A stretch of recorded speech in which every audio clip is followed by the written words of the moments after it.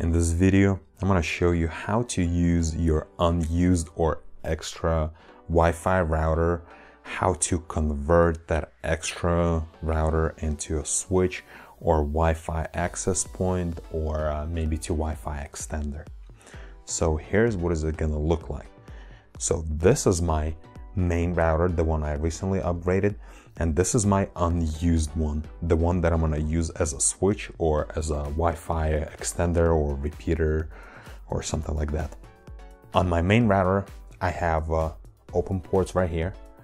This is my internet port that cable comes from the modem, and this is my switch ports.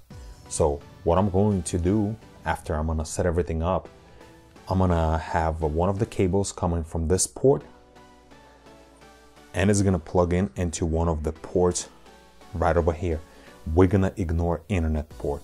Internet port, if we're going to plug in from one of those switch ports into the internet port, then it's going to create this like another router, and we don't want to do that. We just want to use it as a switch or a Wi-Fi extender or repeater. So at the end, this is what's going to look like.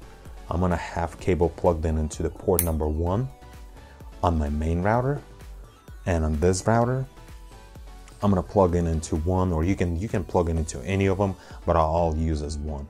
So this is what it's going to look like at the end. One of the first things we'll have to do, we'll have to reset our extra router into factory default. So I'm going to unplug from my main router first, then I'll need a paper clip, and I will need to find the reset button on the router. On this router, reset button is specifically right over here. So I'm going to press on it and I will hold. You'll have to hold for a few seconds until you'll see lights changing or flickering on your switch. See how all the lights came back on? You can release your pin, and you'll just have to wait a little bit until it's gonna power cycle, reboot. It's gonna reset itself into a factory default. That's what we wanted to do. We want to make sure we remove all the settings, the ones that were previously set up. Once it's done, what we'll need to do, we'll need to plug in this router into a computer to configure. I'm going to use the same cable that I'll use for the main router. I'm going to plug in into my laptop. Once you have your cable plugged in, we need to click on Start, type CMD, and open command prompt. In the command prompt, we need to type ipconfig and click enter. Right here, you can see the default gateway. This is the router's IP address. So we're gonna copy this, and then we're gonna open internet browser. Right click here, paste and go.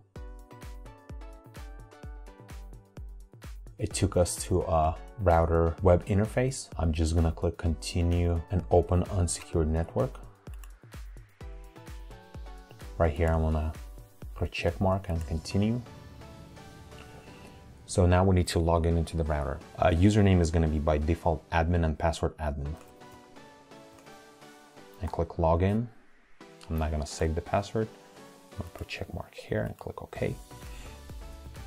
So this is the basic setup of our router. So first thing we need to do, we need to disable DHCP server, because DHCP server is enabled on our main router, and we don't need 2 DHCP servers on our network, because otherwise there's going to be IP conflict.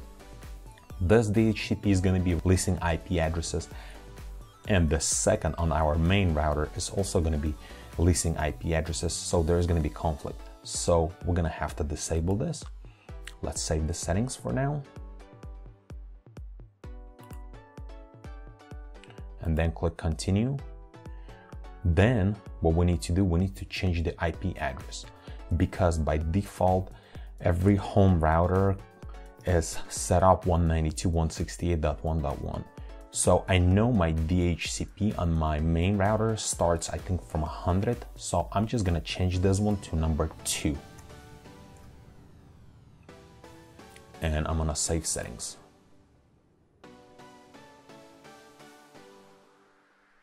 We'll have to wait like 80 seconds because it's gonna reboot the router to apply configurations.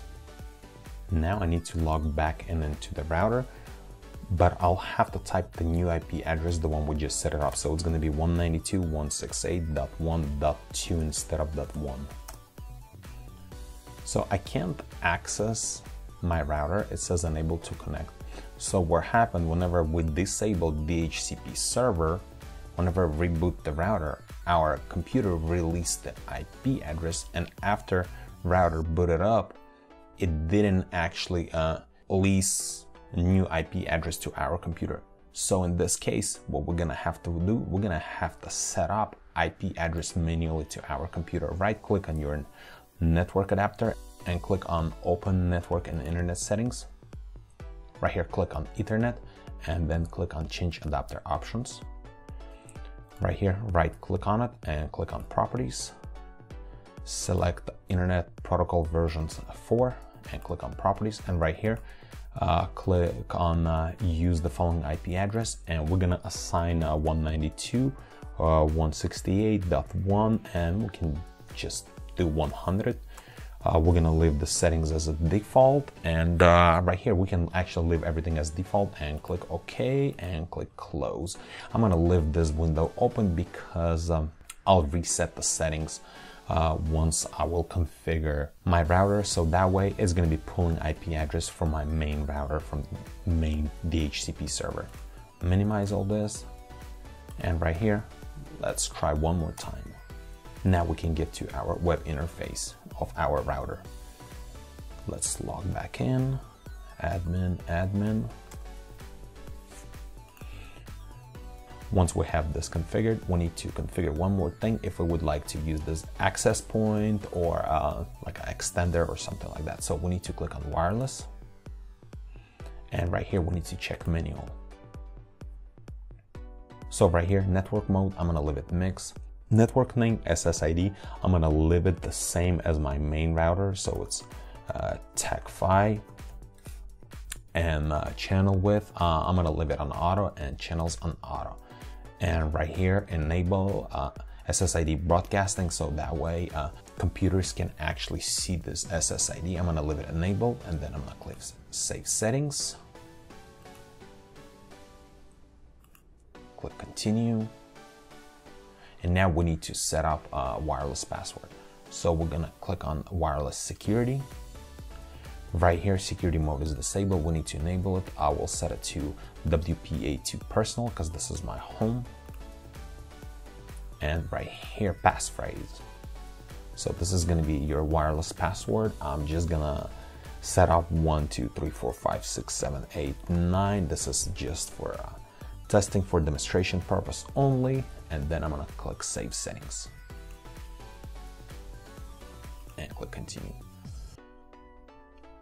Now we need to unplug from our computer and plug it back into our main router. So now we have everything set up properly and we have all the cables plugged in where they're supposed to be. Just to make sure, whenever you plug into your main router, plug into one of the switch ports, and on your secondary router, the one that you're going to be using as a switch or AP, make sure you don't plug into the internet port. You just plug into the switch port into one of those. And just to recap, make sure you disable your DHCP server, set up IP address, make sure it's not .1 at the end, make sure it's something else, and then set up your wireless and set up your Wi-Fi password. And that's how easy it is to actually turn your old or unused router into a switch or another extra AP or extra access point in your house. Thanks for watching.